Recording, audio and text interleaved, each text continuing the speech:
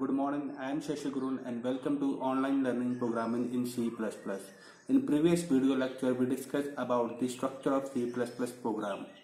So in today's video lecture, I will implement a program and will include all the section of the structure of the C++ program. So first I will implement the program in Turbo C++ software, and after that I will implement the program in Codeblocks software. So let's start with the topic.